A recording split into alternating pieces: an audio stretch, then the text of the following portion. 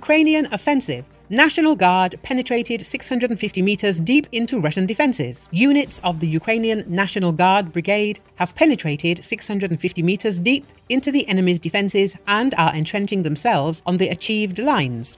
Ukraine's National Guard said this in a post on Telegram. Units of an operational brigade of the National Guard advanced about 650 meters deep into the enemy's defenses, 1.5 kilometers along the front line, and entrenched themselves on the achieved lines. The message reads, in this sector, Ukrainian National Guard soldiers continued offensive actions as part of strike groups. On the Mariinka and Berdyansk axes, National Guard units are on the defensive, preventing the enemy from achieving a positive result.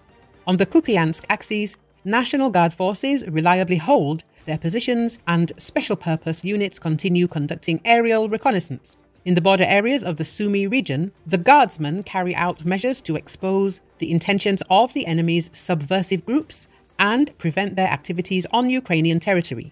In the Kherson sector, National Guard units continue to carry out humanitarian demining measures, stabilization measures and perform other tasks to support the actions of the Ukrainian Defense Forces.